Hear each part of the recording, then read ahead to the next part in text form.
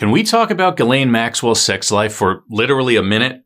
It seems she and former President Bill Clinton were getting pretty chummy after sources say Epstein rejected her love in favor of the teenagers she allegedly brought him.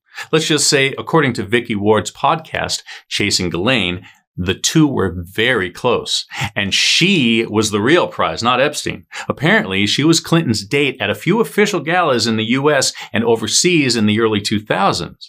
What appealed to him most, do you think? Her sparkling personality, her access to yachts and nice homes, the services she was allegedly doing for Epstein? Or maybe it was the money. In Ward's podcast, she said, "I've also only recently learned from sources close to Bill Clinton that he and his post-presidency staff considered Ghislaine to be just as important as Jeffrey, if not more so. She was the go-to person for financial asks for Jeffrey's money by the Clinton Foundation and the Global Initiative."